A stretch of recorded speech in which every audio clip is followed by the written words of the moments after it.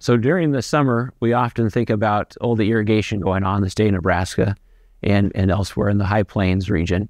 And a key part to irrigation is to know the quality of the water you're using. So today we're going to talk about irrigation water quality testing here at Ward Laboratories and what all goes into that report and how does that ultimately end up helping you, the farmer. When we do sample irrigation water, we'll start with the sampling side.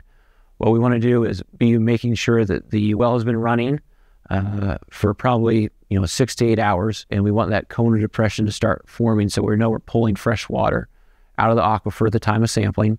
And so we just need to stick a bottle simply underneath either a nozzle or an open gate, go ahead and collect that sample. And now that we've got the sample collected, well, we want to get that back to the lab within a timely manner, in a day or two, and we don't want it to be sitting out in the warm sun. So now the first thing to do, and the most prevalent thing in the state of Nebraska, is the nitrate aspect of the irrigation water. This nitrate is fully plant available, and we should be able to use this right away as a nitrogen credit for our current crop year. So that's the most important thing that will come on the irrigation water quality test from a fertilizer perspective and kind of a environmental stewardship perspective. But the irrigation water quality is much more than that, of course. And starting at the top of the report, we cover pH and the conductivity, the cation and anion balance. So here we're making sure that our pH is appropriate. Most irrigation waters have pHs 7.2 and above. High pH is not a problem. We know that we have hard water in Nebraska and in many places, so that shouldn't come to a surprise for us. But the next thing is we look at that EC.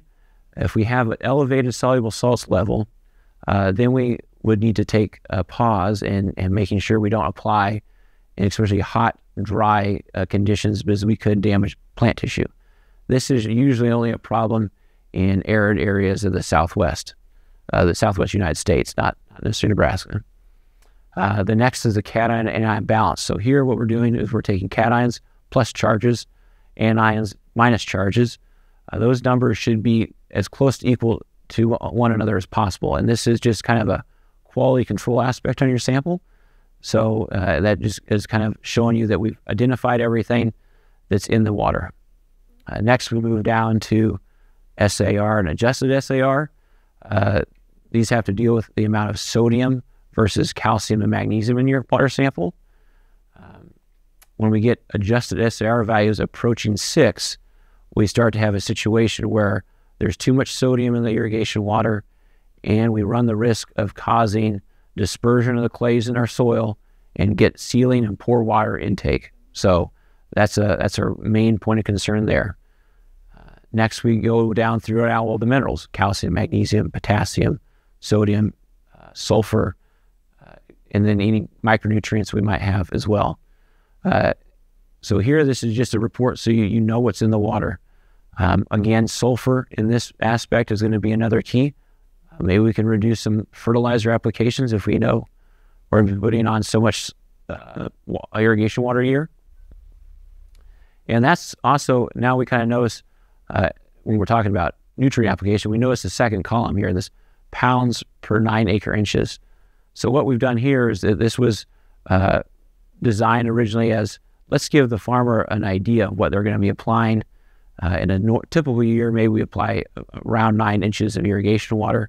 So this is what we're simply saying. If we've applied 9 inches of water this year, this is the amount of nutrients in a pounds per acre that we've applied. So in the example report, we can see that sulfur part per million of X has equaled this many pounds of application in this year.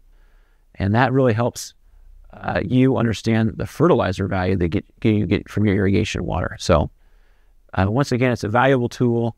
I've covered kind of a brief overview of the fertility aspects, but there's many other ways to use this test, especially if we're in a different environment other than traditional row crops in the state.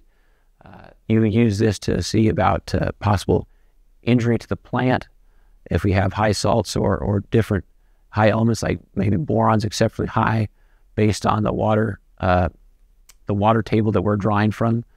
those can always be concerns.